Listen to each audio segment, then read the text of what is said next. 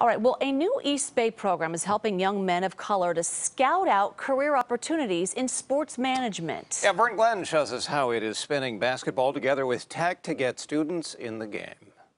But he got the whole squad. It's a close game between rival basketball teams. And on this night, Come on! San Leandro's Josiah Harris and Bishop O'Dowd's Jason Brown have the best seats in the house. Nice! But it's work. Both young men are scouting, looking for the opposing team's strengths and weaknesses.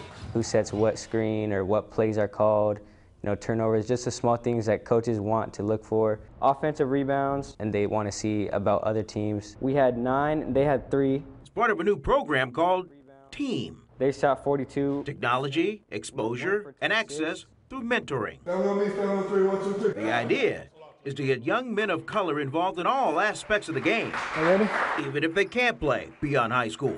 At demand, I can just click whatever I want. Student scouts film games, then edit the footage down with specialized software, sports code, used by the NBA.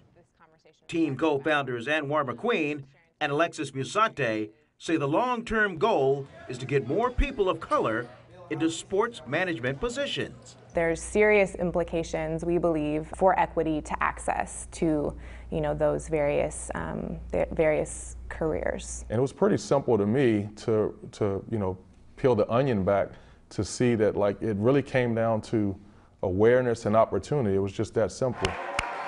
But Team is also about building the confidence of students who may need an extra boost. I learned the program, I learned the software. I was interested in basketball, but didn't necessarily have the talent to play. The freshman lobbied his school to make scouting a part of its basketball program. This analytics field was open. It's a wide open door that I can take my path to college. He knows it might be a long fight.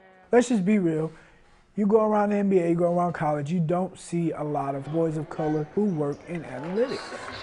A strong, intelligent young man whose insight goes well beyond the game of basketball. Tonight, his team won, and this team did too. We're really proud of our students. The onus has been on them, and they've just taken it and ran with it. Credit to our boys for working hard. Credit to everyone here.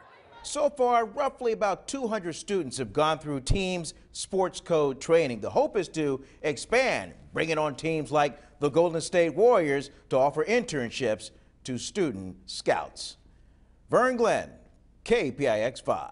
By the way, Team is offered through the Hidden Genius Project. The director of the East Bay nonprofit, Brandon Nicholson, is a 2016 Jefferson Award winner. Wow, doing good things.